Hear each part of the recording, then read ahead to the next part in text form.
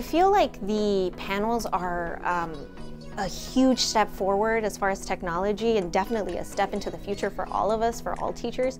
I think that it does all these things that a projector does, but just in a more user-friendly and advanced way. It makes it really easy to integrate technology into the classroom while still doing things that we're used to, as in like using, like annotating documents or using the calculator, things that we're already very used to, and it just makes them more friendly and more accessible.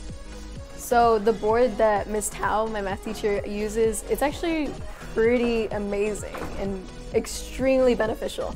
So she has these websites that we can all access through our own computers, but the board just makes it so much easier because we can all see at one time and we can all learn at once instead of just having to go step by step on our own computers.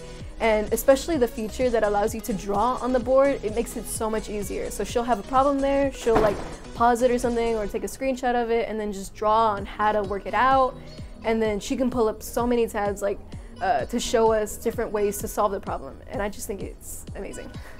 I really think they're helpful because they're very engaging. The students love technology. I can't get them off their cell phones half the time. So having the boards, you know, is like a giant cell phone. And I think that to them, it's just this exciting way to learn new information, review old information. It's very engaging as a tool, and I'm excited to have one in my classroom next year.